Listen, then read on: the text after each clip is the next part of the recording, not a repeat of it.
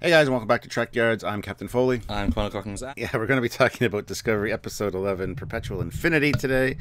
And yeah, actually, I enjoyed this episode, to be fair. I don't know how to feel about it. I still don't. I was interested to see where you would lie, because I don't know, honestly. This is the first episode of the season that I went back and rewatched most of it again straight away. This morning, luckily it all fit in time-wise, I woke up earlier, but I rewatched it again to just try and get in the information they're telling us, because so much little line, little bits. I think my summary is, I like the episode, I like the acting, but there's more plot holes in it than probably any episode of Discovery. But the episode's good. It's just really poorly thought out plot holes. And it's like, oh, but the episode's pretty good. So it's like, why do you like it? Why do I like it? Because I wasn't bored as I expected to be. I mean, even on second viewing, there's a whole section in the middle where it's blah blah blah blah blah blah blah blah. Hi mom, hi, blah blah blah. We're doing this, whatever. I didn't take any notes because there was nothing really important or relevant. So I was like, am I missing the point here? Should this be boring? Because there's a lot of talking that doesn't require notes. Therefore, is it important? It kind of is. I don't know. I liked a lot about this episode, but I didn't see the plot holes maybe that you're talking about, because I didn't see too many. So I'd be interested to hear your take on it.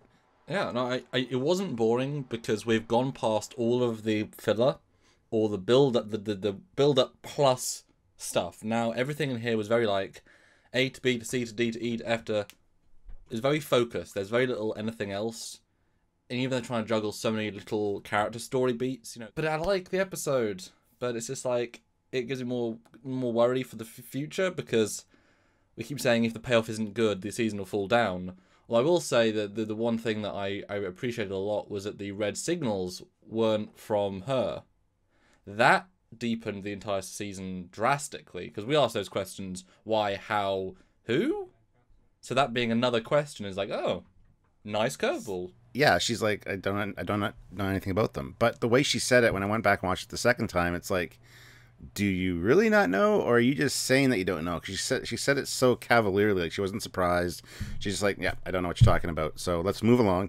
So is there still something underneath that we don't know about yet? I don't know. My interpretation was that, I mean, she's a very interesting character, and we'll get to her in a minute, because it's a condensed review, but there's so much to get through.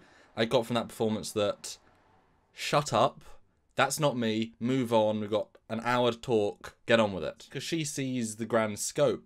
Let's jump now, I guess, then to the Mother Red Angel plot, which was pretty well brought to life. What did you think? Yeah. I thought it was actually great. I love seeing her mission logs, especially that first one where she's like, I'm going to jump back an hour before they arrive so that I can give us warning. And then all of a sudden she's 950 years in the future. And then she's like stuck there. She's tethered there. She always jumps back to that, which answered one of our questions about Terra Elysium and New Eden, because she brought that church there to take it out of the Control's timeline thing so that Control doesn't know about it. So she has a place to live 950 years in the future. That's her home base. I didn't hear that the first time around that was Terra Elysium, but she said that that was her test to see if time could be just changed, if it was fluid. But the fact that if she created a brand new colony on this planet, either it does and there's no technology on this planet. So therefore, the society either didn't progress far enough and killed itself before it got to her time, in which case there's like fractured stuff that's hundreds of years old, or she went back to her own future timeline, but she is altering the timeline in the middle. So when she goes back to the future, she's like, oh, nothing's changed, but I did change it. So what's like...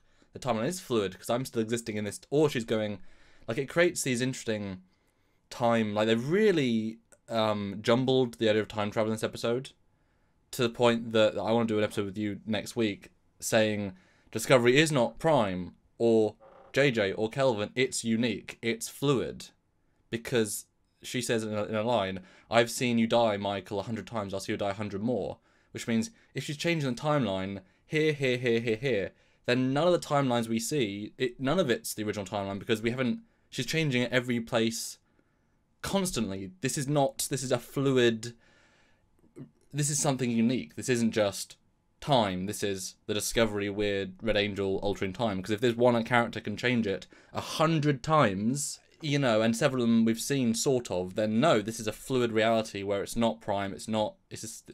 It's unique. It's very hard to comprehend. It still has the question of, is this that we're watching an altered timeline because Michael was supposed to die as a child? Several times. I mean, and the orb is completely a time change. So they didn't find the orb, and that everything's changing. That's the thing. Everything is being altered, weirdly, organically. It's weird, Stuart. It's weird. And they even mention there's a line where she says, "The future's still not sure. We can still change things, so there's still hope that things are going to kind of set themselves right."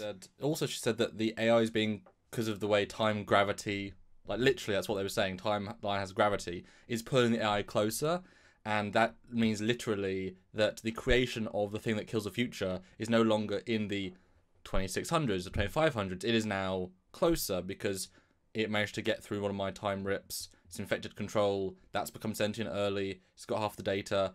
You've now changed, because, you know, the original Control didn't find the data. It didn't even know the data existed for God knows how many years, because the orb didn't die when it died, because that was died because of reasons that she did. She caused it, gravity, which caused it to die. So when did it find its data? What, in the 24th century, 25th century? So it's now sped up the idea of this AI taking control, hundreds of years. And so, yeah, she's basically forced this massive new divergence point, which, yes, the timeline that she lives in the future is still relatively the same, because Control always destroys everything whenever it is. You know, whenever it starts, it destroys all life. But now that's come massively forward, which is even more scary. It is weird. Well, it always gets weird when we talk about time, right? So they are going very weird with it. And the numbers were interesting to me. She goes 950 years in the future. And we know from Calypso that the Enterprise, the Discovery is waiting for 1,000 years for something. The crews abandoned it, said, well, Discovery needs to wait here. We'll be back. 1,000 years. And then she goes 950 years.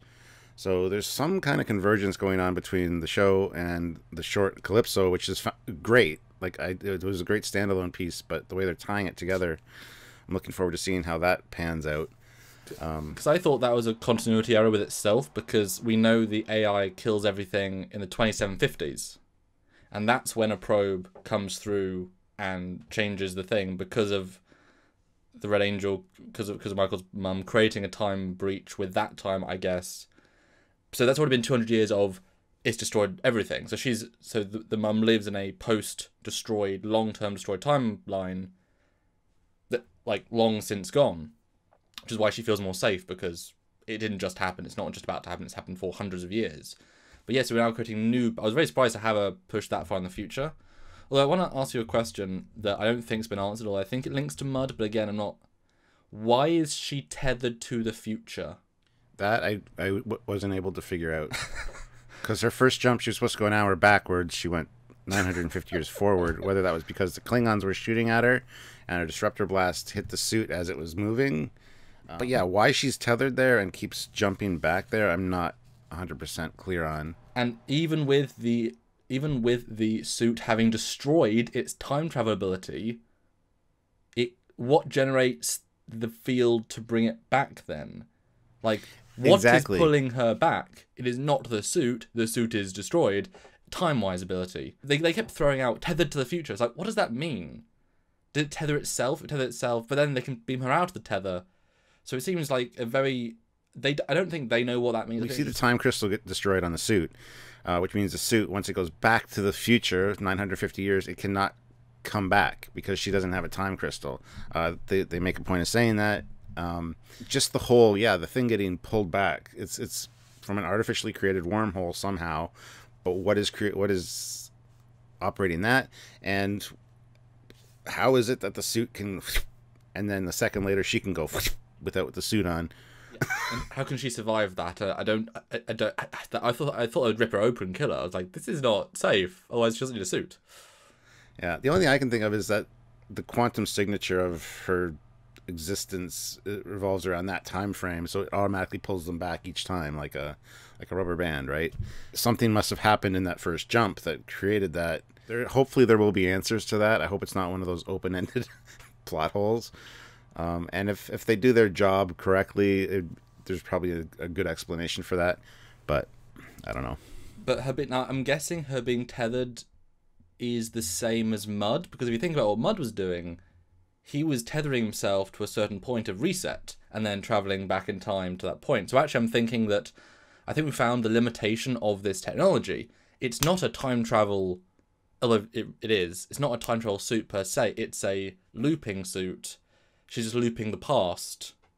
He was looping the future. Because it added a straight limit. Like, she wasn't creating the tether, because we always assumed to make sure I get back to the important moment. And it's like, oh shit, she's locked there, you know. Yeah, see, these time crystals, we haven't got much explanation for them. It could be that, well, they're time crystals, so when they're created, maybe they travel back in time to a certain point, and then when they get used, they can loop back to the time they were created or something. Yeah, so I don't know if it's related to the size of the time crystal, because we know Harry Mudd's was quite small and it was a short time loop. Hers on the back seemed like a large chunk of rock, which could account for the amount of time that it can jump or loop. It's really hard to say. There has been no good explanation for the time crystals. They were kind of mentioned in the Harry Mudd one as just a one-off, like, yep, it's time crystal, yay. But now they've got to kind of answer some questions about those, considering how important they play in this with the suit. So whether they'll do that or not, I don't. Let's talk about Leland now for a second. I was right; he wasn't dead. The question I had is, who tied him to the platform? Yeah, I'm sure Control couldn't do it with a hologram. But Stuart, everyone has drones, flying mega drones. Oh yes. And things that are so advanced, it's laughable. It really is. I mean, TNG is not even. I mean, this stuff's post-Nemesis tech. Not even questioning that, you know. But I think the fact that we saw the thing that injected him was a similar thing that lifted him, put a chair there, tied him to it, desedated him. Good explanation. Sure.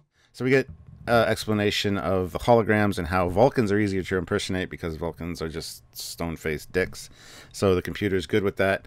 But it has more trouble with flesh. And this is where we get a call out for how many ships are in Starfleet. 7,000 active Starfleet vessels. That's a lot of ships for TOS time, in my opinion. Somebody asked us on a live the other day, how many ships you think are in the fleet? We couldn't answer. We didn't know.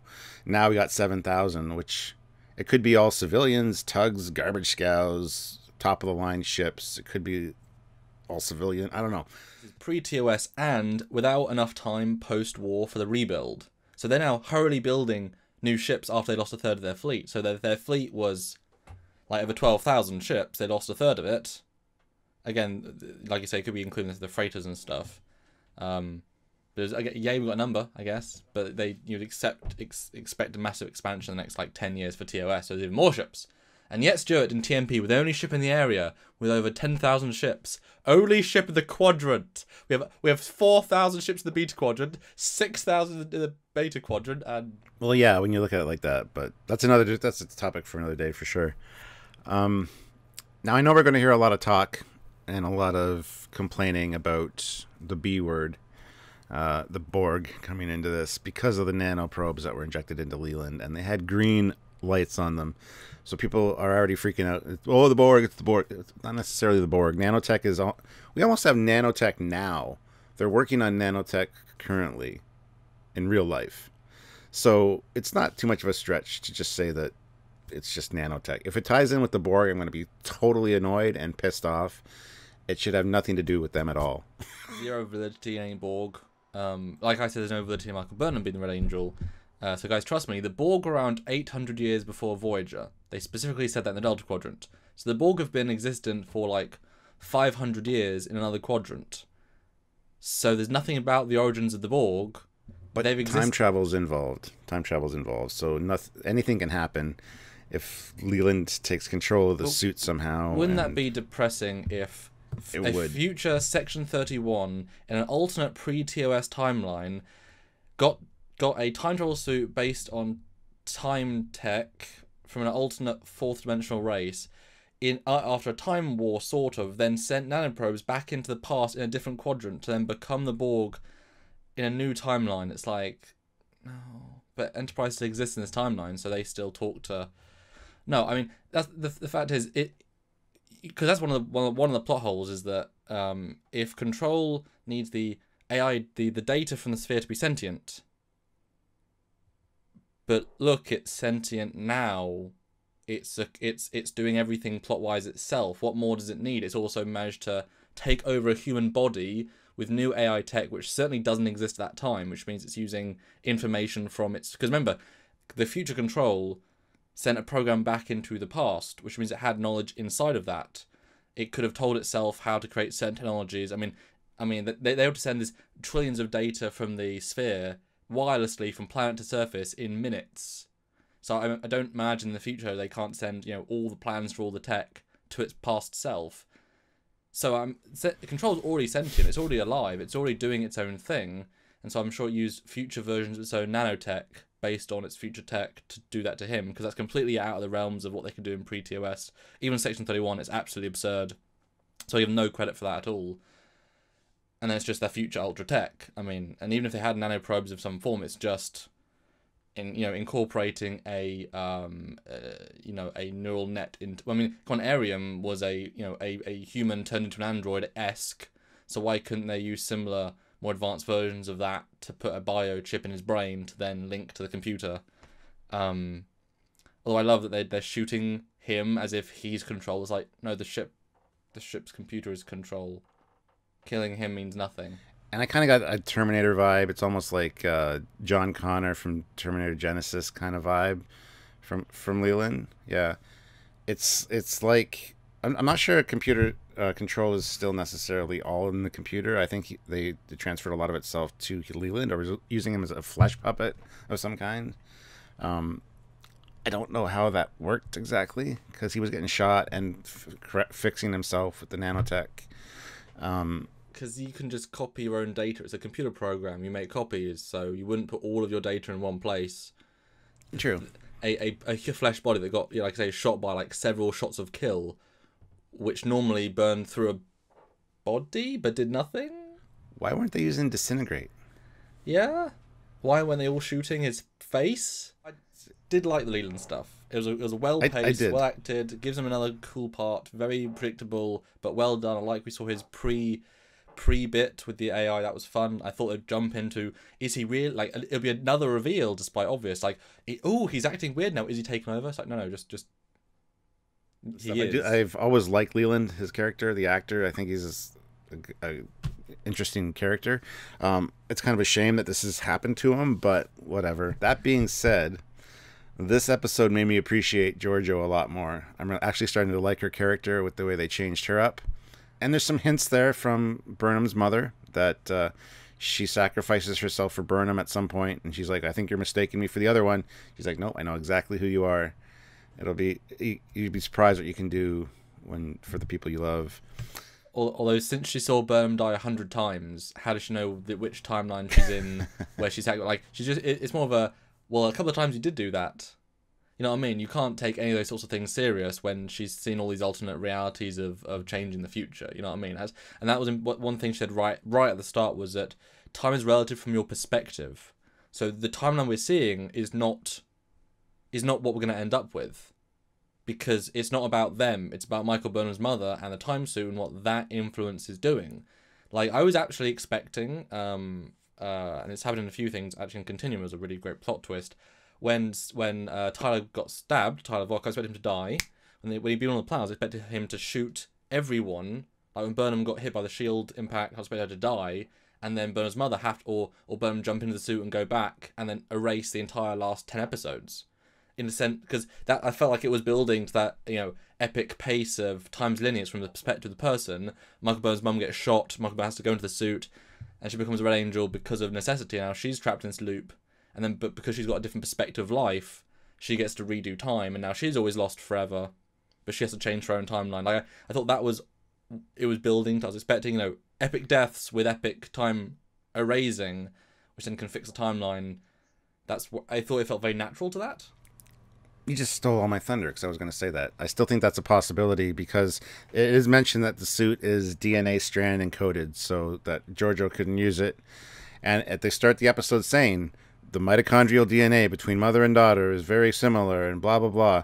So it's like it's the writing's on the wall. The foreshadowing is there for Michael to still don that suit, even if it's to save her mother. I can see Michael saving her mother and then being stuck in time herself, or destroying the time suit in the future to get rid of all the information. I don't know. Something about that's going to happen, and then Michael is going to don that suit at some point.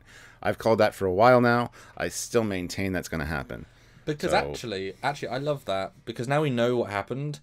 Because the whole thing is about Michael Burnham, and now it even more is, right? For better or for worse. What is a more happy ending than Michael Burnham's parents not dying and her leading a normal life? So if you got to the point, and because we'll give you a little spoiler, Alex Kurtzman said things are about to get shaken up, with the implication that they're going to change the flow of the show drastically. So I wouldn't be surprised now if they know we're getting 2 seasons and a sort of a third. We're going to undo everything, which is good. But the journey is from Michael Burnham being who she is, evolving, losing, and going back able to save her family and save the timeline, because if the time suit doesn't exist, then blah, blah, blah, like there's probably some connection with the time suit and control. They did also call out, weirdly, that the time suit has infinite computing power, which if you can invent in pre-TOS, makes the M5 look like a, you know what I mean? Like a toaster. Perhaps the quantum computer is what creates control, because it's able to use that technology to evolve itself quicker because it's unlimited storage. And so, yeah, if she can go back, if Michael can go back and save her mum and undo the time suit thing, then all of the time suit's events will stop. Which will be all the small changes will stop. But because Michael's mum will be alive, she won't have to die, Michael won't die. Change the entire timeline. Because the suit isn't created, you haven't got unlimited quantum power tech because it's a failed experiment. Mm-hmm. And then you reset for season 3 with a new discovery, new enterprise, blah, blah, blah, blah. Everyone's happy. And you've created a nice resolution for the character. She saves her family. Reset timeline.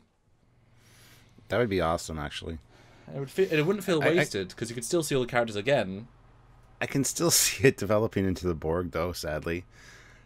With Michael Burnham in the suit in the future, with all this information from this orb, and you can't contain all that information within one suit, whatever, so it needs to expand, and it merges Burnham and the suit together to become like a cyborg, and then that starts branching out to spread this knowledge just out of this one area, like this one suit.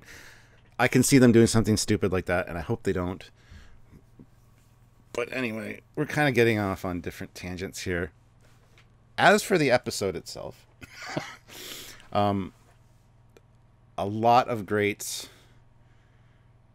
storytelling. I wasn't bored. It was well paced. There were some great moments. I love seeing her family when she was a kid. That was great.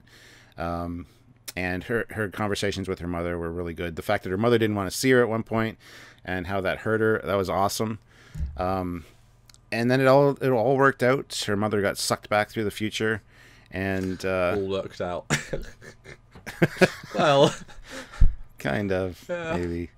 But you know what I mean. It's like I said in my first reaction video last night. I'm giving this a 7.5, possibly even an 8 out of 10. Because I really did enjoy it more than I thought I would. There were a lot of unanswered questions, of course, but I enjoyed Leland's part. Giorgio. Any episode that can make me like Giorgio after the amount of dislike I've had for her character, even from the beginning, got to give them credit for that. So I'm giving this a good. I don't know if I want to stick with 7.5 or 8. 7.75. Yeah. Oh, fair. Out of 10. Well, to reiterate, this is not the Giorgio we were shown in season 1 Mirror Universe. I mean, they've completely, you know what I mean? This episode was even more caring, personal, human. You know what I mean? It's so like they're deconstructing her. They thought, that was Brian Fuller's. They got to make her likable. I don't think anybody liked her. Yeah. I'll go into a couple of quick plot holey things. Just far off. I won't say them all because that's for the full episode. we'll break it down. One funny thing that I noticed was, with no power to stop the suit from traveling back in time, he needs the power of a supernova. Oh, use dark matter. Okay, do you remember last episode when they said, we need the power of 16 warp cores? We've nothing to generate that much. Oh, let's use the ionic atmosphere of the planet. Or the dark matter you apparently have. Still, and what? yeah. And you've got that from the asteroid? What are you on about? I thought they used another, they forgot they had power needs last week, and they got infinite power this week. Okay.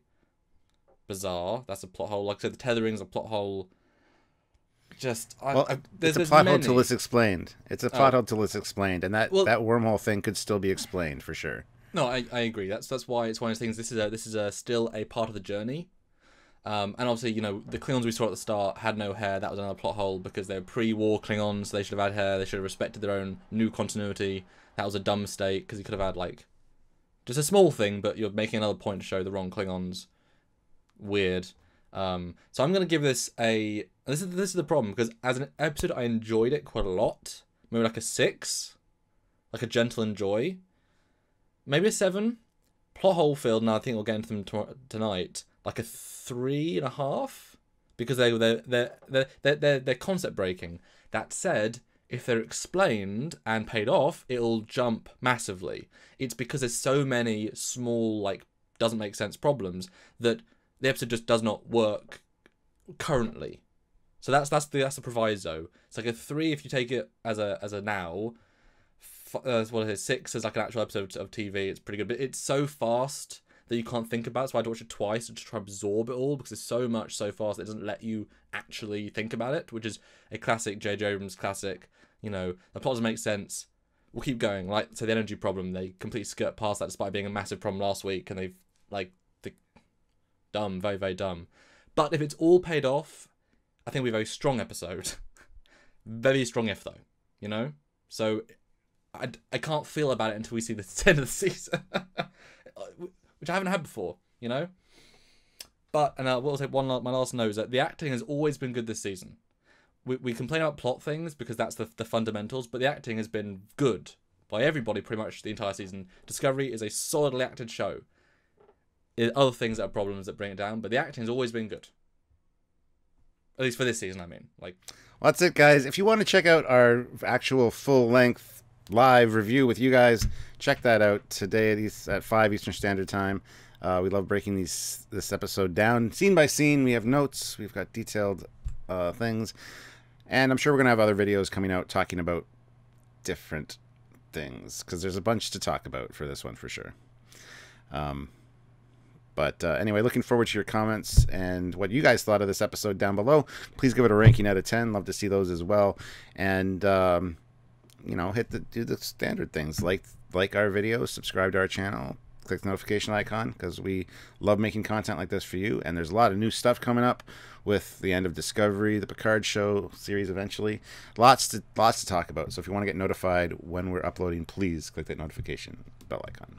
And just if you can financially support us, then Patreon's a great way. Join our super chats every single week and one-time donation at paypal.com. All the classic stuff, but ours is important. And the Teespring store, buy merchandise.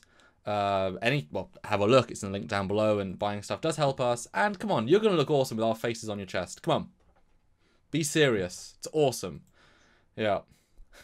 All right, guys, so until next time, which is probably later today, hopefully if you're watching this you're gonna tune into the live, but anyway, till next time when you see our smiling awesome faces, I'm Captain Foley. And Connor Cockings.